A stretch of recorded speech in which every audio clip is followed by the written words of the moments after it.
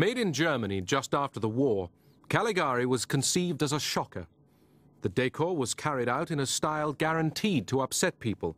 Expressionism, often mistaken for cubism. It was modern art, regarded by many as degenerate. The design was the idea of the art directors.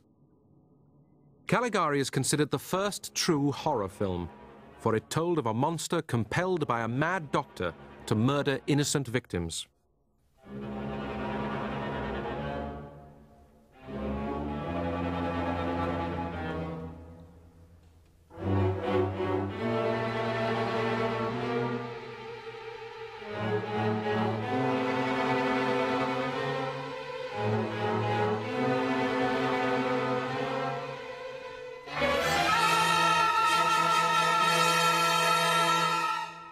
Dr. Caligari, played by Werner Krauss, is a carnival showman who uses a sideshow to conceal his crimes.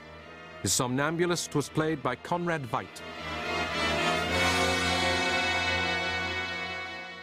Paul Lenny quickly became the leading director on the lot, and Carl Laemmle revived plans to repeat the success of Hunchback with another drama of disfigurement, The Man Who Laughs. The production supervisor was Paul Kohner. Like The Hunchback, it was based on a novel by Victor Hugo, and it was to star Lon Chaney. From 17th century England, a sect is being expelled, for they mutilate children to sell as freaks. This boy, Gwynplaine, has had his mouth disfigured.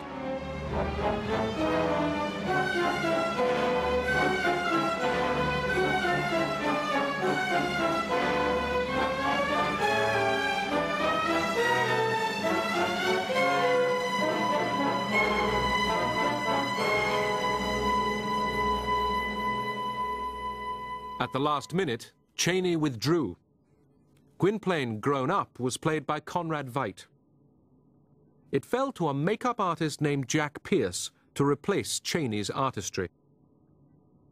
Part of his job was to give Veidt a death's head smile. Gwynplaine and a blind girl, Dea, Mary Philbin, travel in the caravan of Ursus, who watches as they fall in love.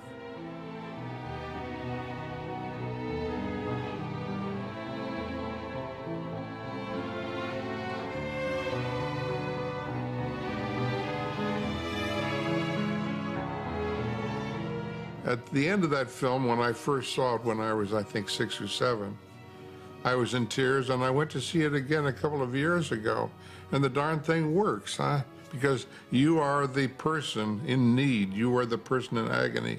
You are the person with the permanent smile.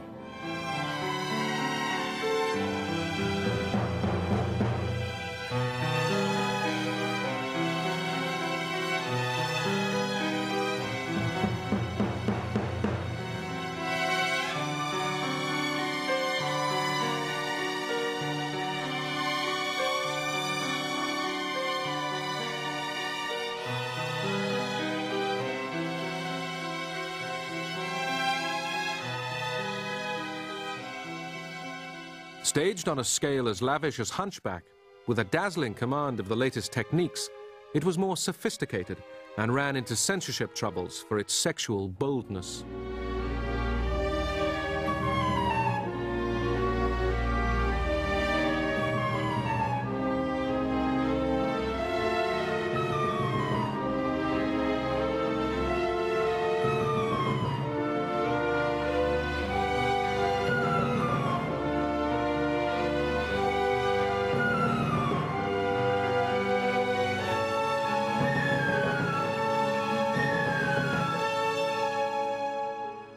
In the late 20s, movies were becoming a scapegoat on both sides of the Atlantic for civic groups and social reformers who were just convinced that movies were destroying morality and could incite, the youth of America and England to acts of violence and even murder.